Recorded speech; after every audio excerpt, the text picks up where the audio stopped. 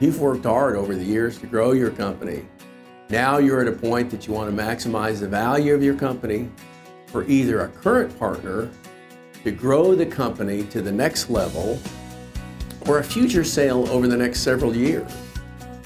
Over the years, if you're like most businesses, you maximize your expenses to lower your tax dollars and conserve your cash flow.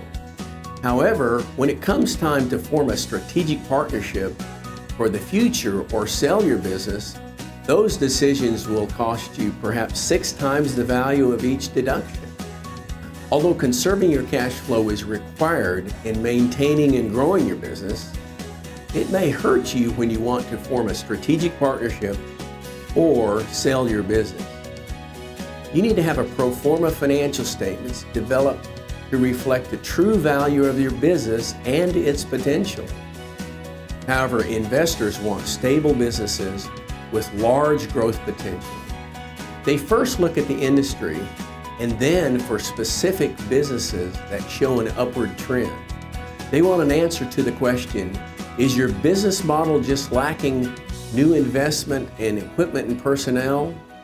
You only have one opportunity to present your company in its best light. Otherwise, it will take brain surgery to change their initial valuation opinion. The old saying, you only have one time to make a first impression, lends itself to this situation. There are a number of steps that need to be taken to reflect the real value and potential of your company.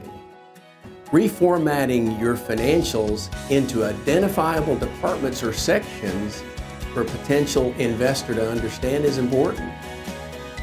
Having a credible and objective third-party CPA firm to review the data for reliability and accuracy is important. Meeting preparation. Having backup manual files in order and readily available when you have your due diligence meetings. This is not the due diligence audit step. Value increase.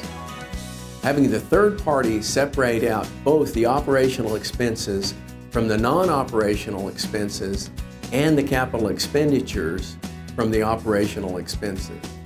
This process can only be done by professionals that have extensive operational experience in multiple types of floor operations. Presentation. Present the financials in a roadmap format.